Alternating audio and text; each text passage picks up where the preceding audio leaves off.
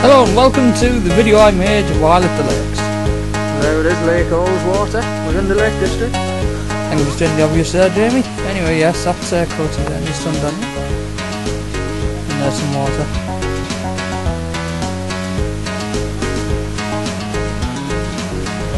I'm doing this because well, there's a car going past me. I didn't take much audio when I did this. It was pretty quiet all the way down. Weather's not come out for us today, like, but...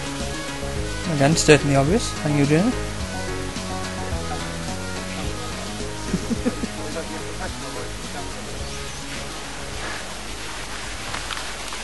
He's a cheeky get, isn't he?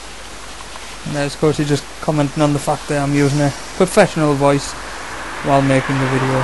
Obviously, he hasn't seen this, but...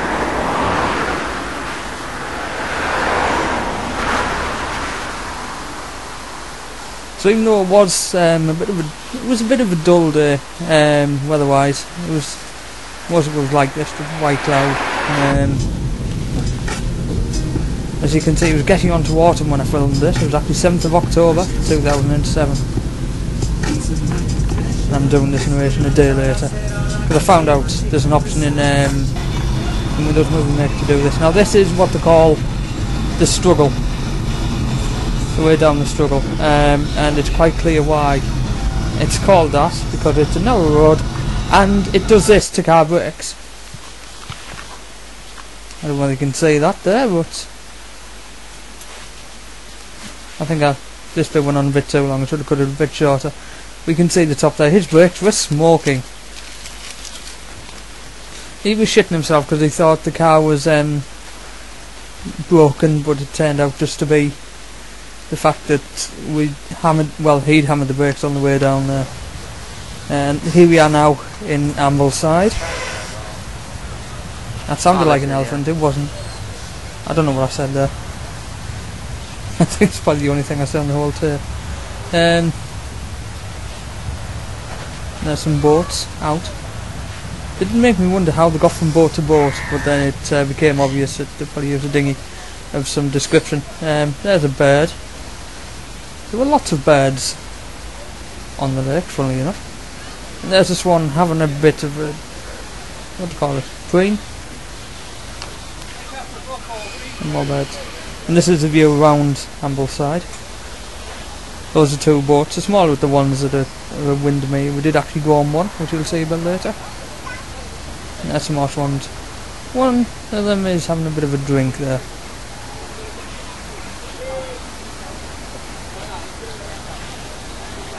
And then another one having a bit of a nibble at himself. He must have a flavour.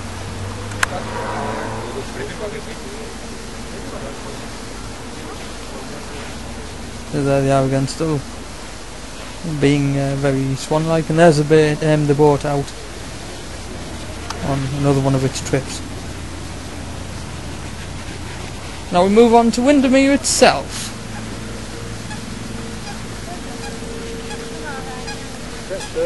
This bit's a bit dull. I should have cut this, but never mind.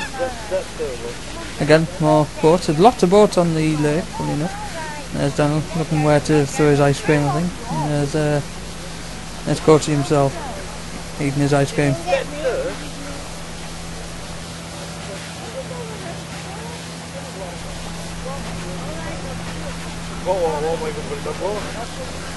Now as the day went on, the weather did get a bit greyer, and on the way home it absolutely hoed down, which I didn't mind because I was asleep half the journey with me being up for approximately 24 hours by that point. That's how they get from boat to boat.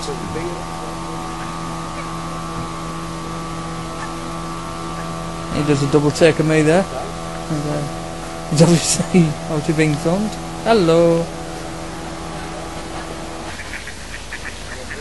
And then back to the ducks. There were lots of ducks and doves and everything at this point.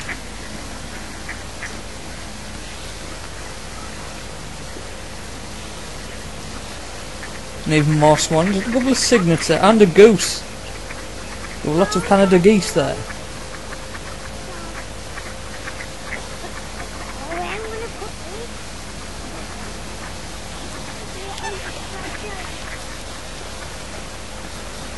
And there's that's one of the two boats. It may even very well be the one that we went out on. The trip around the lake. And here we are actually on the boat itself.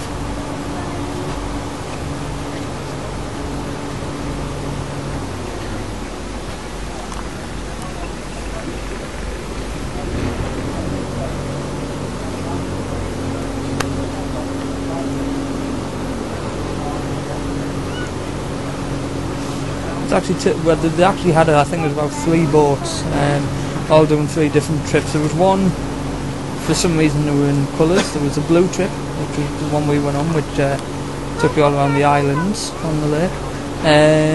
There was a yellow trip and a red trip, which were longer, but they were more expensive. And considering we only had 3 hours car parking, we decided to go on the shorter one, which took about 45 minutes. I'll put it down to 3 minutes, because that's the only battery I have. Life-saving equipment. If you listen to this guy's voice, you will fall asleep.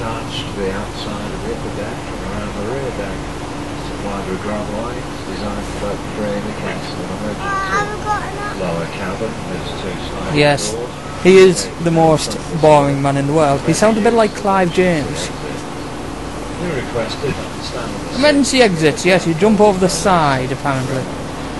Well, you don't really, but... It's the largest of the lakes, it's 10.5 miles inland, widest part, a mile wide, deepest point 220 feet. It's about 64 metres. 220 feet, the deepest part of the lake. For those who didn't hear that. With an acre of the island. To the right, it's called Bell Isle. 3/4 of a mile in length, covers approximately 37. And there's some people also on a boat. You've noticed all the boys as well have at least one bed on them. There seems to be quite a fixture. You can now clearly see it is autumn, the beginning of October.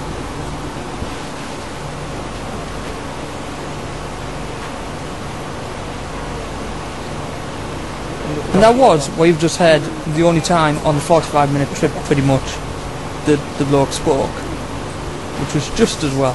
The only other times he spoke, we passed a little island, which looked totally insignificant, and he told us the name of the island, which I forgot. Aye, I did. And he also told us that we're going to get off the boat shortly, so sit down. He's on the boat.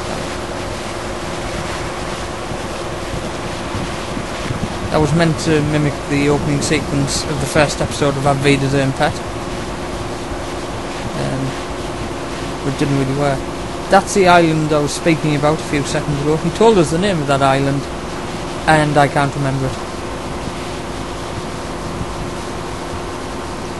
And that, on a forgetful note, is where the video ends, unfortunately, because also I forgot to charge the camcorder properly, which means I managed to get about half an hour's worth of battery on it.